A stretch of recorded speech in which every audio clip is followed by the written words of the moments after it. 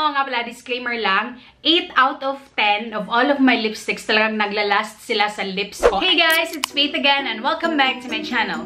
Today, I am going to test another lip product. Kasi diba, usong-uso ngayon dito sa Pinas yung mga lip tints, yung mga lip tattoos, ganon. And when I went to Bench last Sunday, nakita ko ito sa kanilang counter and I got intrigued. This is the Paintbox 24-hour lip tattoo from Bench, and this one retails for, let me check, and this one retails for 259 pesos. That is a bit pricey, pero kasi lip tattoo naman kasi siya that claims to last for 24 hours, so that is nice. There are 2 shades in there, pero itong red yung kinuha ko kasi yung pink doon is super duper bright pink and it is still sealed, so let me just get that. Tapos nakalagay dito, it is made in Korea.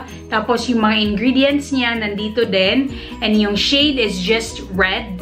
It's at the bottom, and you get 0.24 ounce or 7 grams in this lip tattoo. Okay, so that is the doe foot applicator. It's just your regular doe foot applicator, but this one is like a bit slanted on the tip, if you can see that.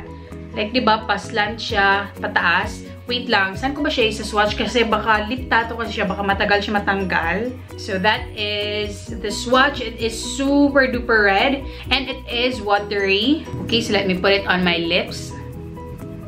Oh, diba? Ayan, it is really red.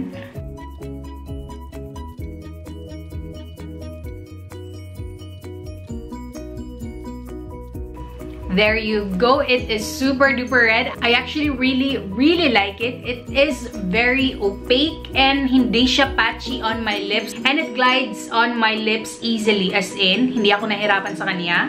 So, ipapadry ko muna siya para ma-check ko kung transfer proof ba siya o hindi. Medyo matagal siyang mag-dry, feeling ko lang. And let me see if it is transfer proof. I'm going to put it here. May konting transfer siya, as in super konti lang. Maybe because hindi pa siya talaga kasi fully dried on my lips. But so far, I like it. It feels really lightweight on the lips, so that is a good thing.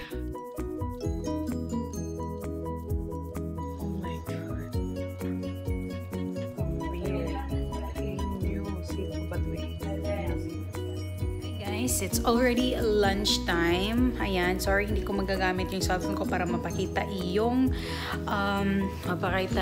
oras kasi hindi ko dinala yung camera sa trabaho. Anyway, tapos na akong kumain and ayan siya. Oily yung kinain ko kasi lechon baboy. Lechon baboy din ba yun sa Tagalog, ano?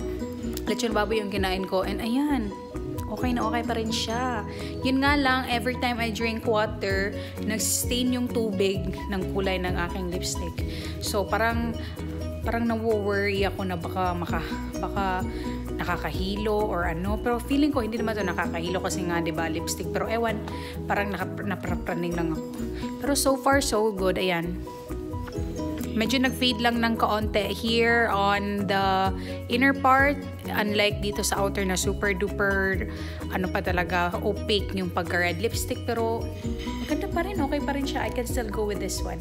So that's it guys. I'm going to give you another check-in tonight when I get home. Hey guys, I'm back and it is now 5:47 in the afternoon and yung swatch ko kanina, ayan siya oh. Anyway, eto na yung aking lips. Today, yung kinain ko, biscuits, water, ininom ko din water, tapos uminom din ako ng coffee, tapos kaninang lunchtime, yun nga, lechon baboy. And then, this afternoon, biscuits, and then barbecue. Nag-barbecue din pala ako. Then, ito na nga yung lips ko. Let me zoom you in. Ayan siya. Diba? Still very opaque yung lips ko. Medyo nag-bleed lang dito on the sides, but okay pa rin siya. Diba?